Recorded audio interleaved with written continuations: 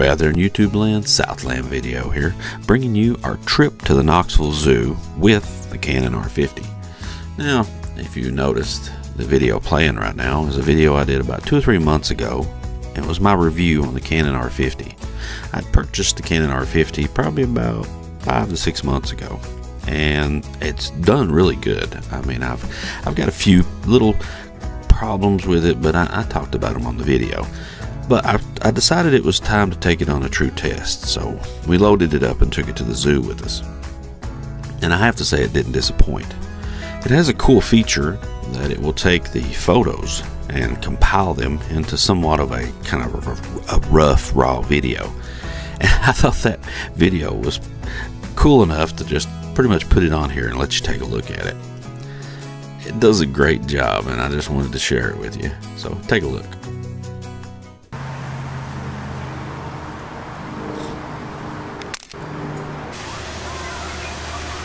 Give me a smile. Look at me.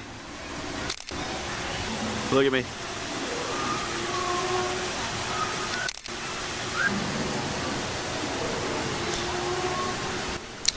Now, a couple things was going on this day. Number one, we took the trip to the zoo in celebration of Macy's birthday. She turned 5.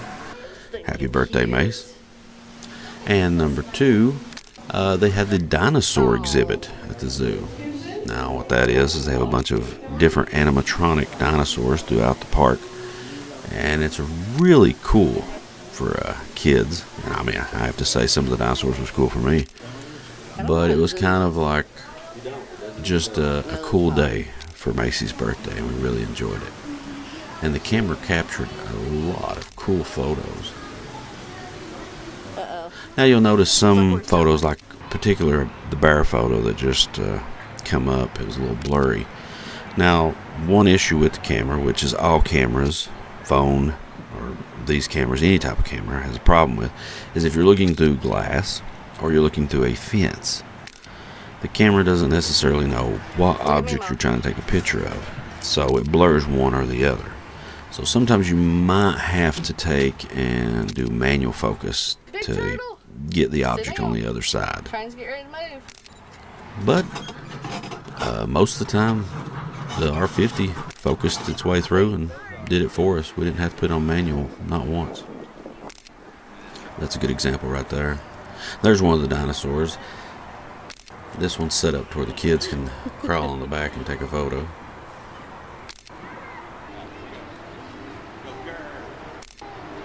I'll release a video on more about the zoo later. I just thought this was a really cool video to kind of upload and let you guys take a look at. Gives you a good perspective on the camera. Kind of goes along with the review I did a while back. And that's one thing I like to do. I like to keep an item for a while, and then 6 months to a year give another review, because sometimes it takes a while to hate something or like something. So you really need to use it a while before you give your honest opinion on it. And right now, I've used the camera quite a bit, and I still love it. It does a great job, especially for a low-end camera. You know, it's considered to be a cheap camera, but it does everything I need it to do. The Knoxville Zoo is under some construction right now. They're making the zoo bigger. We've been going to the zoo for a long time, and the zoo's always under some kind of construction. It's always growing, it's always getting bigger, but they're trying. They're doing a good job. You gotta get closer.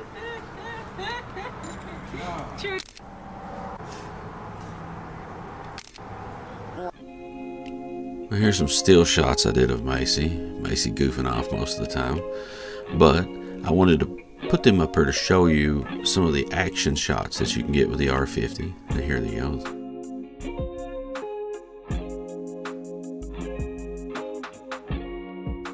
The way it does the colors and saturations, it's awesome.